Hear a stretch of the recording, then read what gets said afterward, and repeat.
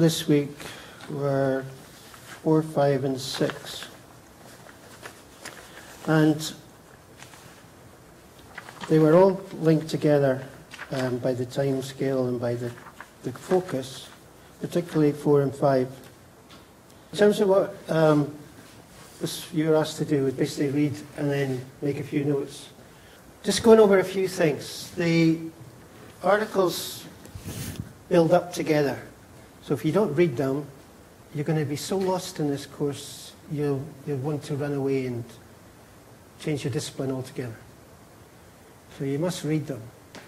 Now if you just read them and then move on to the next one, read it, move on to the next, we remember about 30% of what we read. That's all. If you take notes, it goes up to about 60 to 70%. And if you record them, it's 100%. Because you've got the record all the time.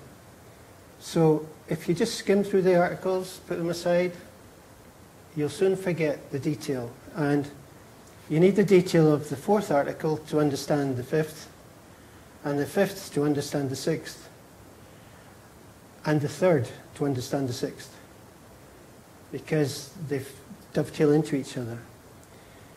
Now it's up to you how you do it, but you're going to find the weekly test very difficult if you haven't taken notes when you've read the articles. I know some of you do that, and I can see some of you put your hands up. And so last week, I was given 3 different summaries by 3 people, one each. So it's up to you. If you don't do the summaries, you're probably going to get a pass grade at best. If you do summaries, you're getting yourself a chance of getting a good B grade or an A grade, depending on how well you write in your project.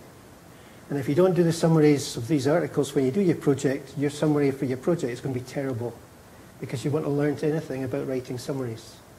So these are your way of getting into the game. You don't have to memorize. That's the whole point. If you're reading, you're trying to memorize what's in it. If you take notes, you're not trying to memorize anymore. So it's actually easier to write a summary that you can look at later.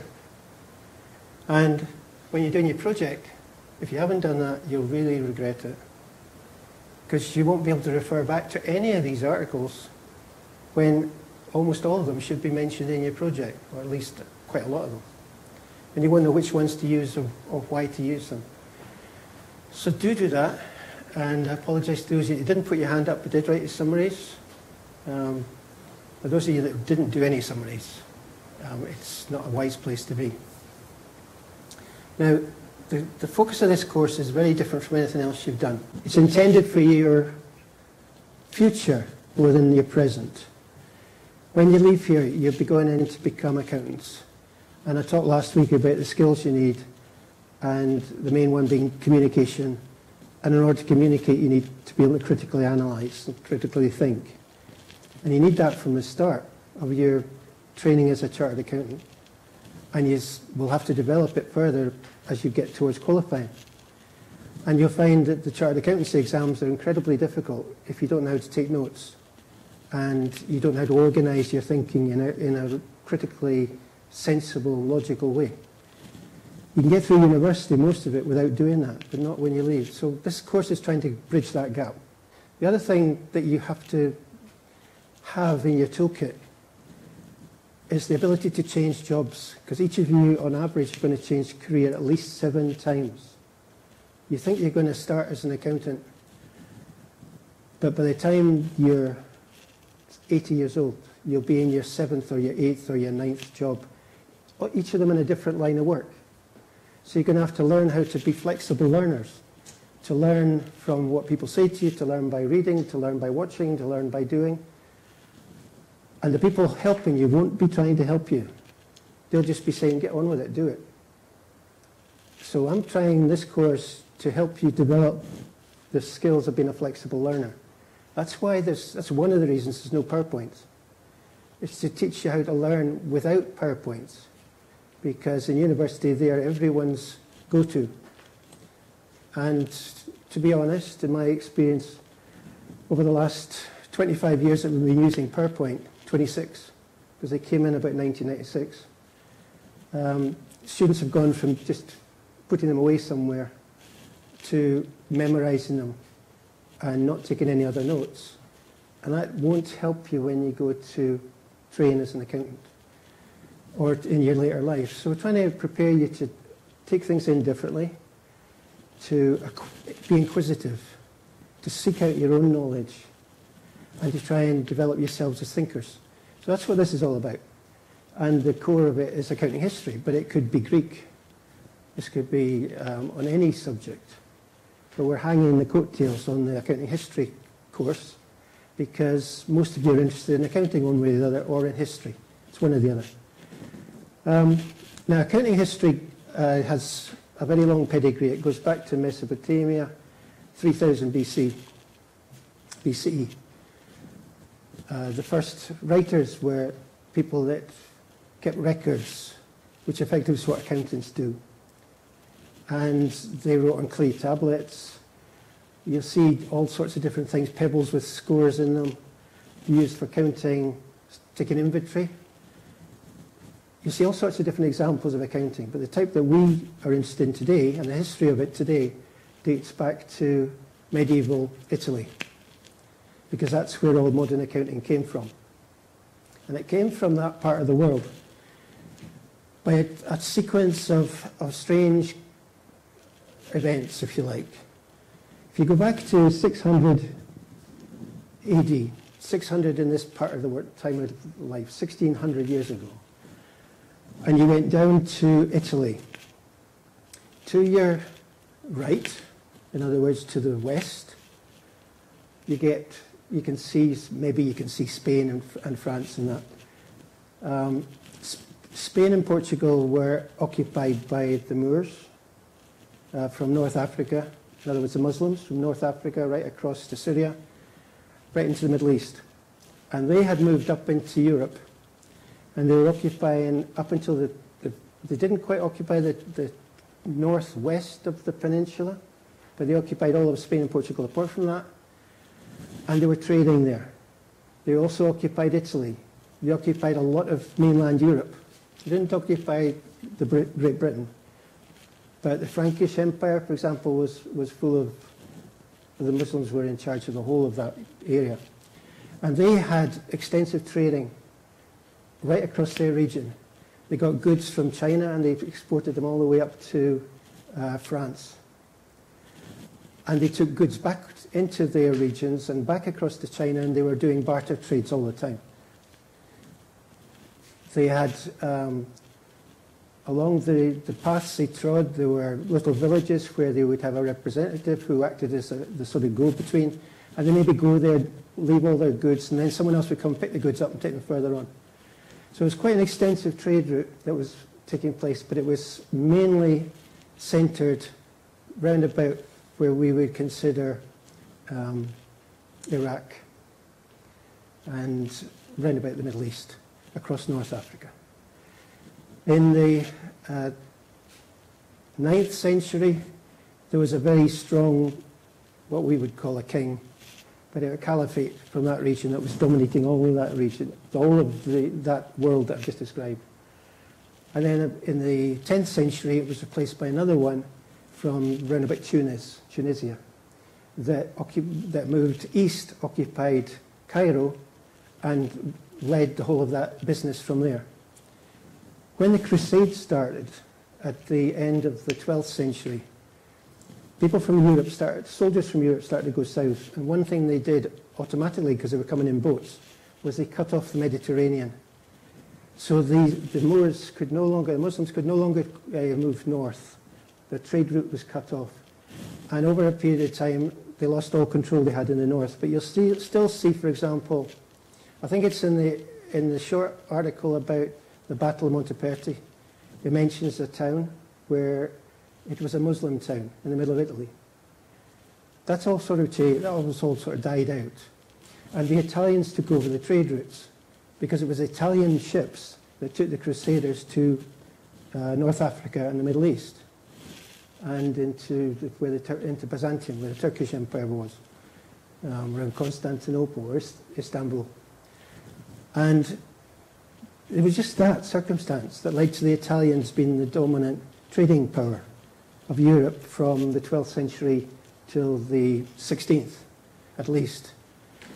And because they'd had these people occupying the territory for all that time, there's a number of centuries, all skilled businessmen and women, no men, they learned a lot of the techniques from them, and they learned what was needed and what wasn't. So, for example, if you read what the Maghrabi traders of the 10th and 11th century were doing, that's the ones from North Africa, what they were actually doing, they were doing all the things the Italian traders were doing in the 12th and 13th century. Like they had bills of exchange, they used checks, bank checks, literally.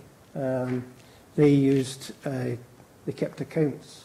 We don't know what they look like because they haven't survived, or at least not enough of them have survived to know for sure. But they did keep records, and they had laws about currency, because coins were scarce then, just as they were in medieval times. In the Italian period. So they had to find ways around it. They had to prevent fraud from coins and all the rest of it.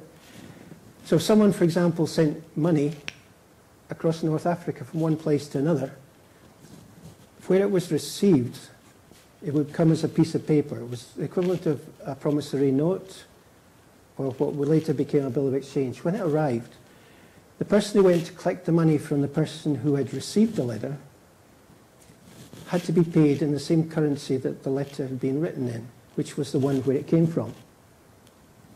So the coinage moved around, and you could find coins from a totally different place in a different place because you had to pay out this money. So it was a little bit more inflexible than the Italian system. The Italians changed that and started to they focused their equivalent instruments on the currency of the place the payment was going to take place. So that enabled trade to expand much more quickly than it had under the Muslims. So anyway, the Italians got their leadership position by accident. It was just a coincidence that they ended up leading it. But once they did, they were coming out of a period when they'd been controlled by the Holy Roman Emperor. The Holy Roman Emperor was basically the emperor of most of Europe. And in about the 9th century, he started to free up the Italian towns. And he gave them the right to rule themselves and to rule their states around them. So, for example, Florence was given its freedom. Its merchants were allowed to form guilds. And they were allowed to be politically, control politically the surrounding region. So they were getting their freedom, they'd learnt all the basics of trade, and they started to put them into practice. And they emulated what the Maghrabi traders had been doing before them from North Africa by travelling.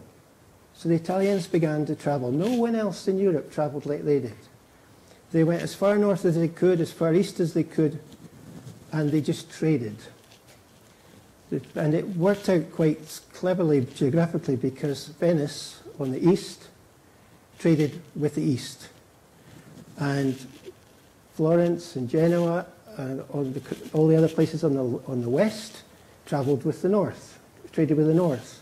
So you got the exotic goods being brought in through Venice, and you got the northern European goods brought down south by people from Florence and Milan and Pisa and all these other places that you'd never heard of till you read them in the article.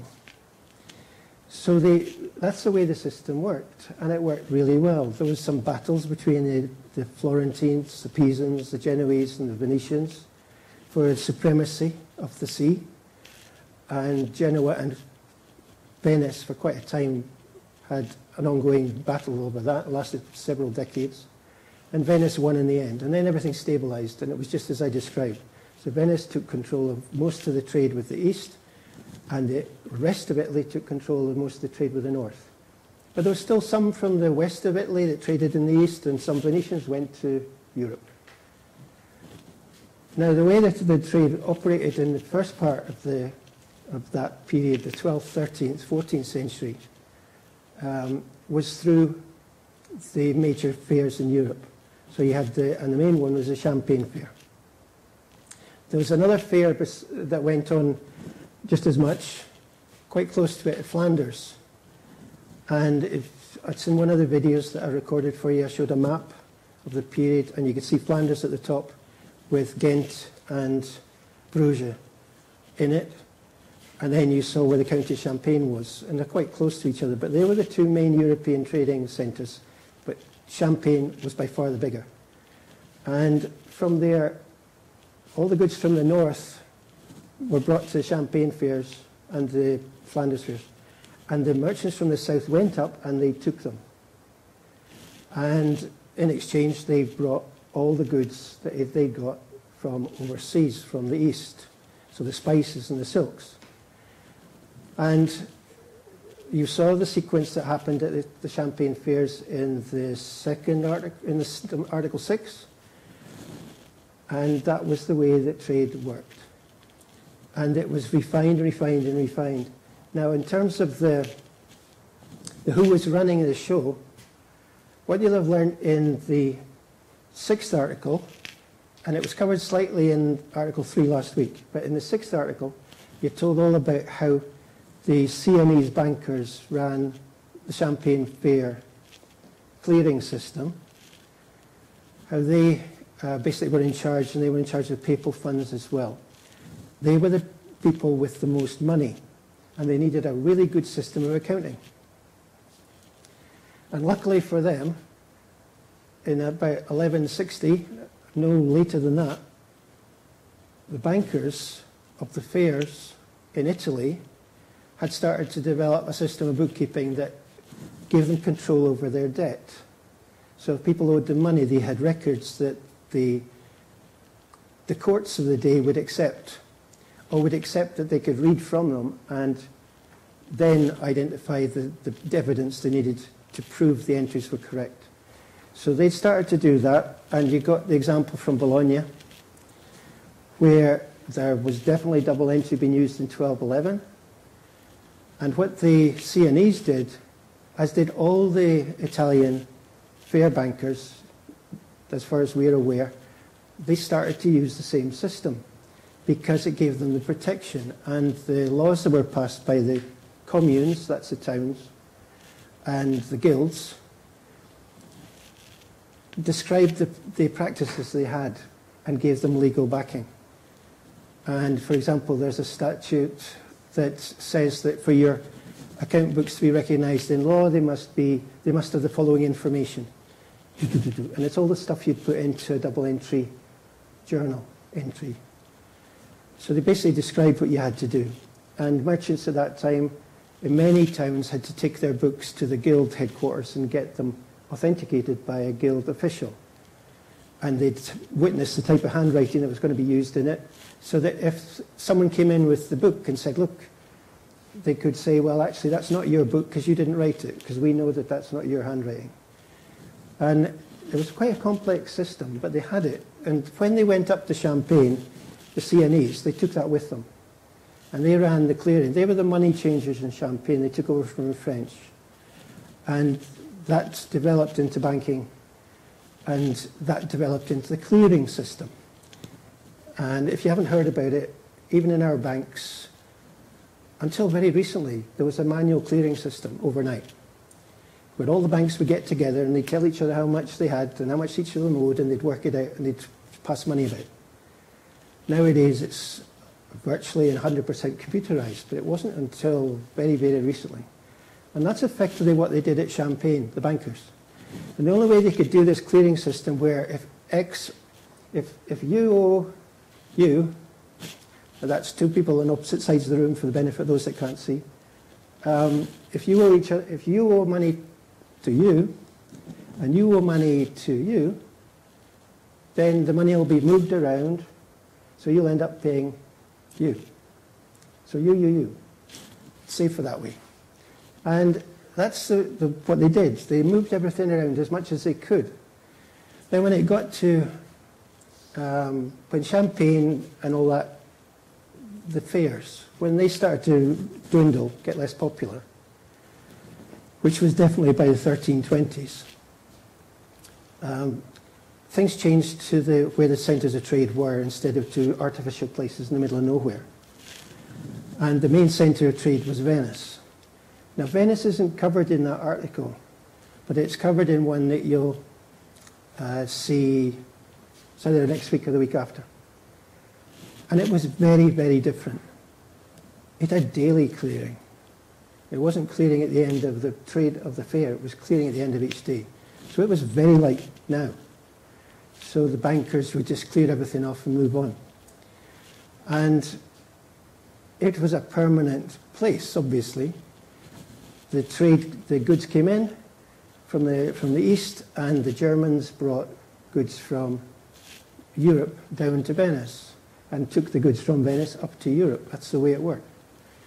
And so you had a great big German commune that lived in Venice that were basically the trade. They were the pack mules of Europe. They took the stuff everywhere. But they also traded as well. They were big in soap, manufacturing of soap. So they weren't just the people that did the transport. They were also active. And all of these traders that I'm talking about were international traders. And that's the key thing. Accounting, as we know it, bookkeeping, double entry was used by international merchants. And it was first used by international merchant bankers, like, for example, the Florentines at the fairs of Bologna. Because in those days, being international was being in a different town. So if you were, at that period, if you were in Aberdeen, you would consider yourself to have been doing an international trip if you went to Dundee.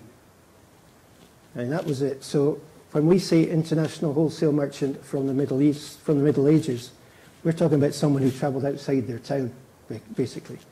But these were international traders who travelled a long distance, if they were Italian, taking goods to the foreign markets and bringing back the goods from them.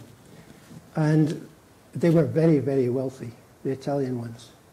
Made an awful lot of money. So they had to keep good accounts, and that's where this all comes from. The bankers started it all. The merchants who were not bankers, apart from the Italians, who, as far as we can work out, probably did all use double entry, the non-Italians did not use it.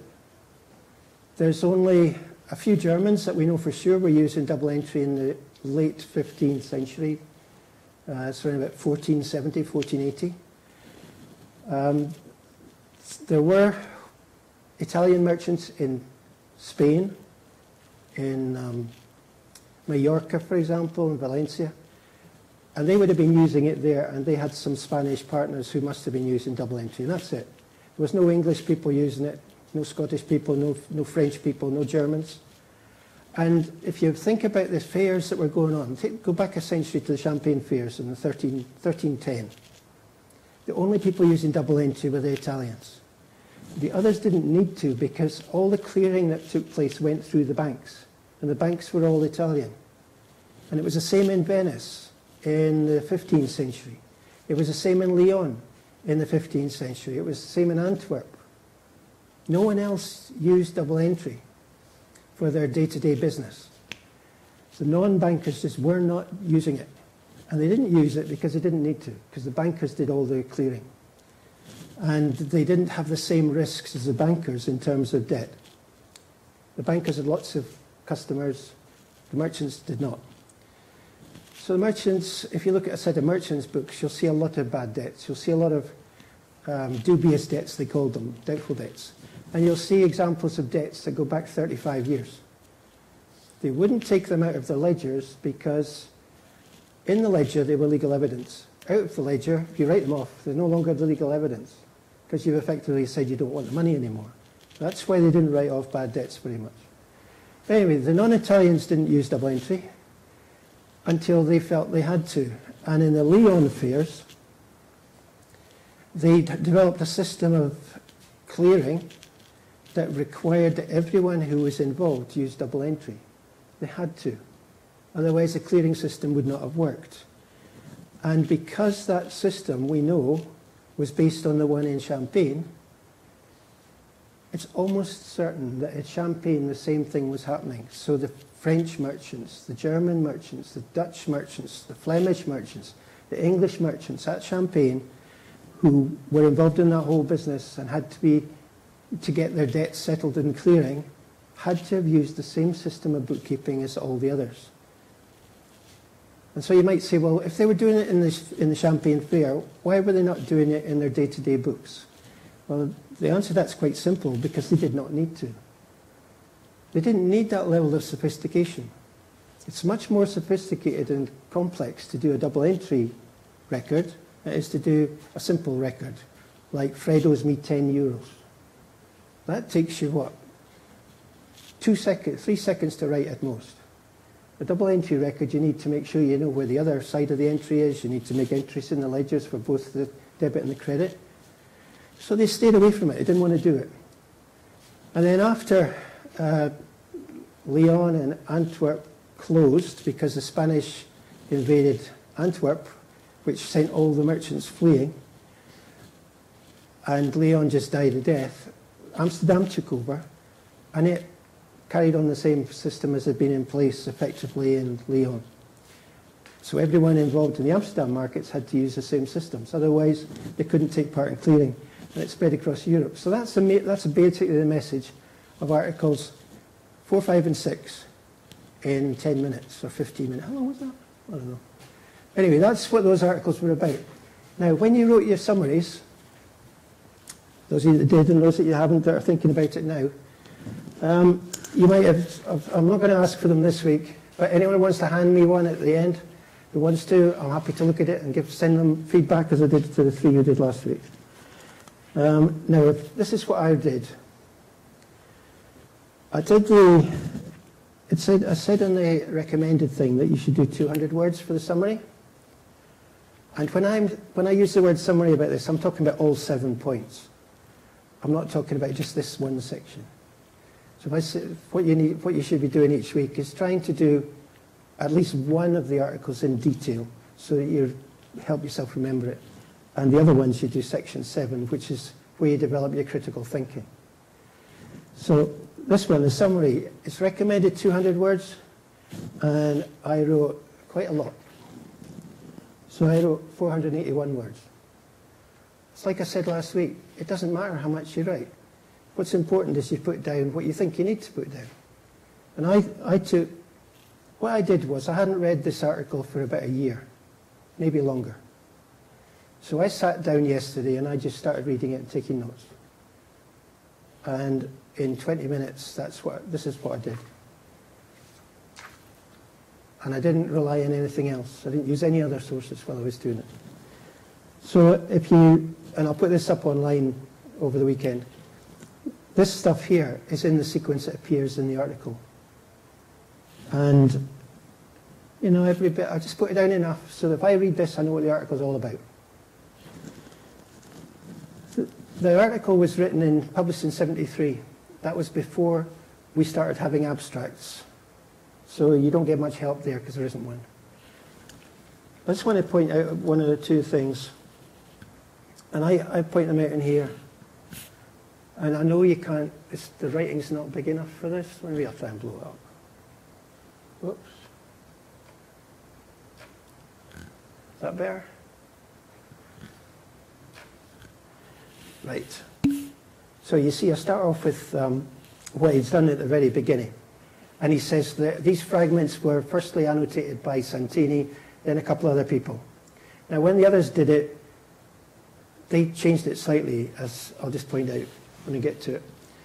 It's this article, and then I said what the nature of the article was here, just to keep me right, so that I would know if I ever thought about it, that there was someone else out there I could go and read. So this is a different version. This is written for accountants, whereas the original article is written for medieval scholars.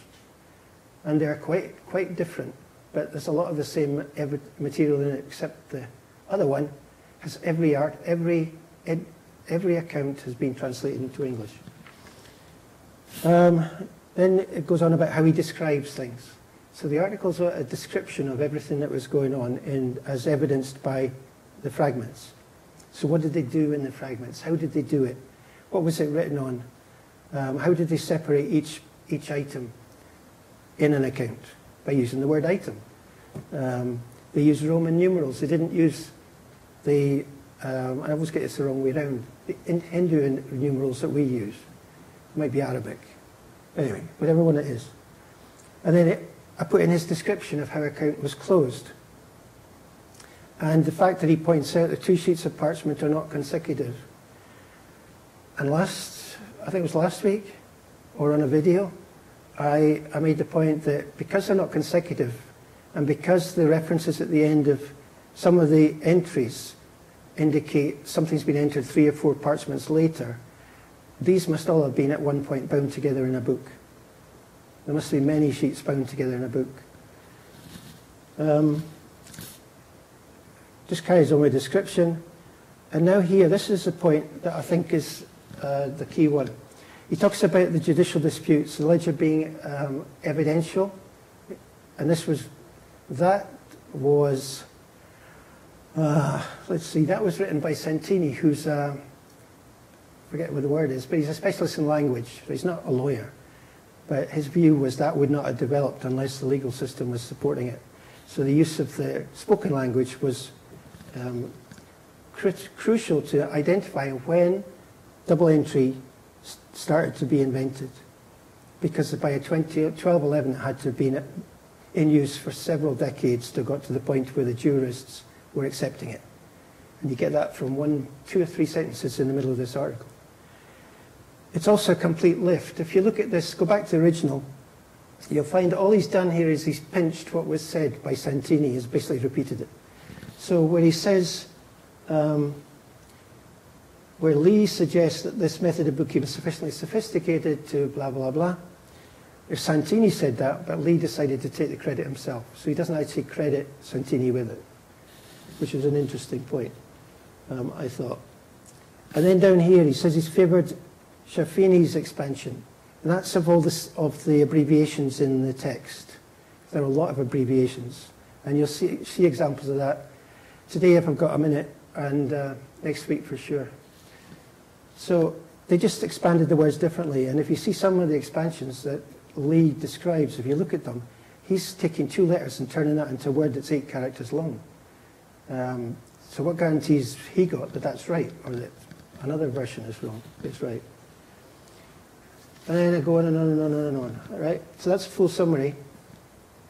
And then the purpose. The article describes, early records of Italian bookkeeping.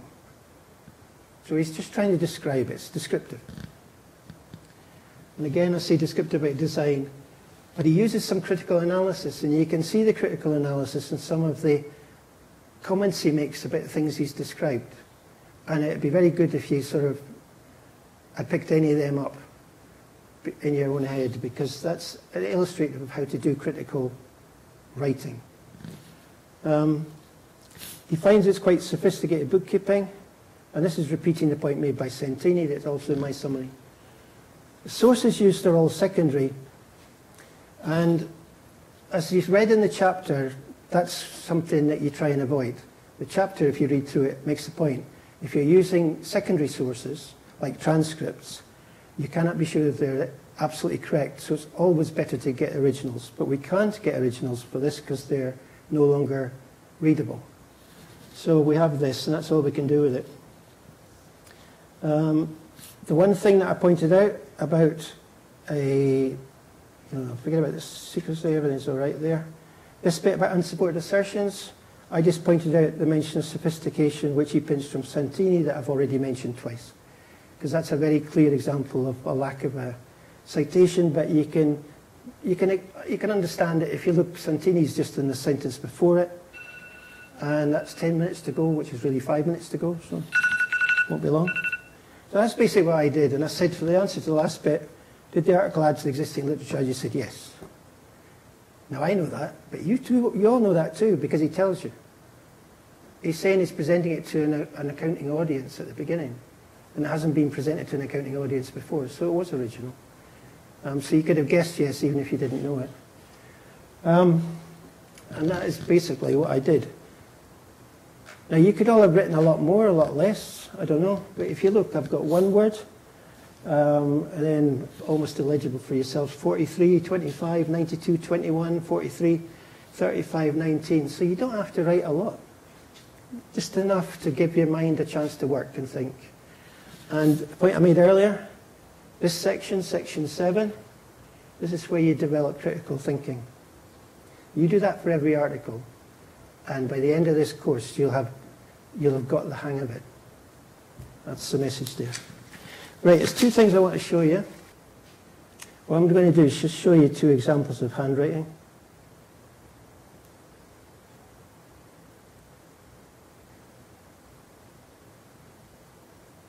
What we're looking at is handwriting from the end of the 15th century. On the right-hand side, it's a journal. And you can see it's very sort of spidery. And you'll get a copy of this over the weekend. We will stop now. I'll put the examples onto my Aberdeen and have a look at it before next week. You don't have to try and read it. Just have a look at it to get a sense of how difficult it is to read the material that these historians have used. And this is the easy part, because this is the 15th century. Back in the 12th century and the 13th, the writing was much, much worse. I'll just say a couple of words about something else that you all need to hear about. Right, the course on next Friday, you're getting the first of your tests. And I had a look this morning, or there was a couple of days ago, and there were only about 5 of you had tried the practice test. The practice test will reinforce your knowledge of week 1. The real tests, the software is exactly the same. So if you haven't tried the practice test yet, if you haven't tried it, you need to try it, and try it well before Friday of next week. Then when you get into the real test, you're going to get 20 minutes to answer 11 questions. And some of those questions are, well, they're the same type of questions as the one you can see in the practice test. So you're going to have to put some words in, write them in. In case you're worrying about spelling, we just about got that 100% okay. So we know what you put in, and the computer can trap 99% of that and say it's right or it's wrong. The 1% that's left will be picked up by me going through because there's only 25, 26 years. Just going scanning through what you put in to see if anyone's managed to say something that should have been right but wasn't marked right.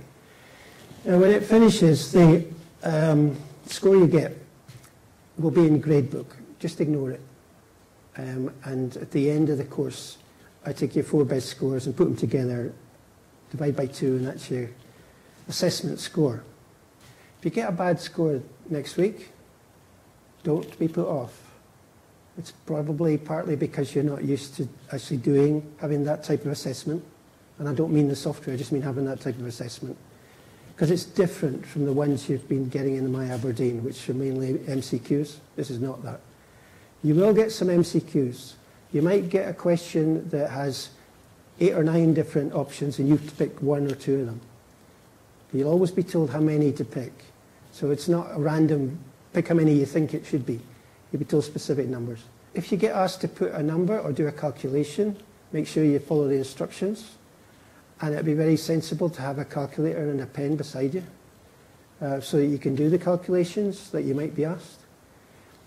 And because the questions will be taken from a pool of questions, there's about 20 questions and you're getting 11 of them, you might never see a calculation question. On the other hand, you might see 2 or 3. Just depends what happens, what comes out. But by and large, you should end up over the course of the 10 weeks, of the 8 weeks, getting roughly the same amount each of calculations and fill in blanks and multiple choice and whatever. Anyone that's got any questions about what they've studied, any concerns about the test during the week, just email me and I'll do my best to answer. If anyone gives me a question I think everyone needs to know the answer to, I'll put it up like I did with 2 questions this week. And that way everything should be okay. If you find your computer falls over, follow what I told you about that. Get out of it, get back into it. It doesn't work, email me straight away. And you have to contact me during the window, otherwise I can't do anything. And you just get whatever score it's showing on the system. If it's 0, I'm afraid it'll be 0. But you've got quite a big window, from 7 a.m.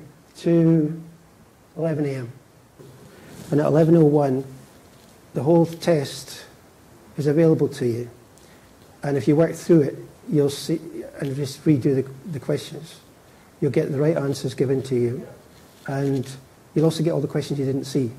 The mock one that you get every week is the open version of the test you just had. So it's the same questions, except there's no limit in number of times you can do it. And at the end of doing that one, it's the same as the mock one, the formative one that was there this week. You get all of the questions you've answered, and you're told what the right answers were for each of them. You don't get told any answers for questions you don't try. So if you want to know an answer, you've got to put one in. So you don't know, don't just guess. Because I've seen students last year, for example, just not answering any questions, then looking for the answers and getting none. So just do it. Well, thank you for your patience. Have a good weekend. And as I say, be in touch if you need to.